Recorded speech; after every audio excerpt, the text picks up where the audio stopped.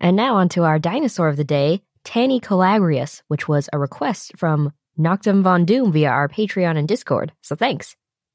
Tanycolagreus was a basal coelurosaur theropod that lived in the Late Jurassic in what is now the US, and it was found in a few places. It looks like a typical theropod with the shorter arms and the long tail, and it had a large skull and long, lightly built legs. As you probably know, because it was a theropod, it was carnivorous. Unless it's a therizinosaur, but this isn't. Good point.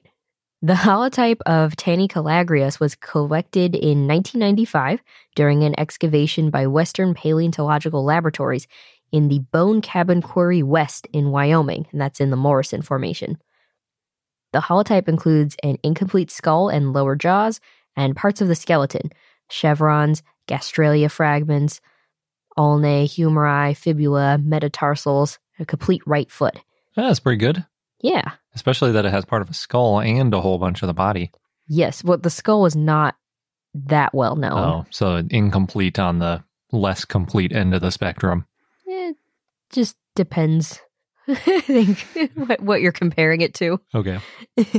So when the holotype was first found, it was thought to be Coelurus fragilis. That was in 1998 by Miles and others. And then Kenneth Carpenter and others named Tanycolagreus in 2005. The reason probably for some of the confusion is other partial skeletons that were found nearby included Coelurus and Ornitholestes. So Carpenter and others compared the fossils and said, no, this dinosaur is not Coelurus or Ornitholestes. Of all the known theropods in the Morrison Formation, Tanycolagreus is most similar to Coelurus, but it's more primitive. Carpenter and all wrote, quote, small theropods during the late Jurassic were clearly more diverse than previously realized, end quote. There's a paratype of Tanycolagreus that includes an incomplete hand found in the Bone Cabin Quarry in Wyoming, and Henry Osborn had referred to it as an Ornitholestes humeri in 1903. There's also a referred premaxilla that was previously thought to be Stoxosaurus cleveland-Lloyd. That was since 1974. And it had been found along with an ilium in the Cleveland-Lloyd quarry in Utah. But there's no ilium known for Tanycolagreus, so they couldn't compare them to be sure. Some distal pubes found in Colorado were referred to Coelurus in 1920 by Charles Gilmore, but now they're thought to be Tanycolagreus.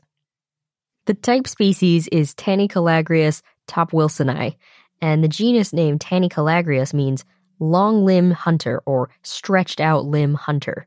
Lanky hunter. Yeah, it's based on the fact that Tanycolagreus has longer forelimbs and hind limbs compared to Coelurus. And the species name topwilsoni is in honor of George, quote-unquote, Top Wilson. And from the paper, it said that he is, quote, retired United States Marine Corps. He is also the father of a benefactor who supported the research. So that was nice of him. The holotype of Tanycolagreus was a subadult. It was about 11 feet or 3.3 meters long. But the premaxilla found in the Cleveland-Lloyd quarry was part of an individual estimated to be 13 feet or 4 meters long and estimated to weigh 260 pounds or 120 kilograms. That sounds much bigger than Coelurus, which was more like velociraptor size and I think under 50 pounds. It's probably one of the reasons they decided it was a separate genera. Yeah, that is way, way bigger, even as a subadult. That's a good reason. It's actually unclear how big an adult could get because the age of that premaxilla specimen is unclear. So maybe it got even bigger. Yeah. You can see Tanycolagreus at the North American Museum of Ancient Life in Lehi, Utah. And it also appears in Jurassic World Alive.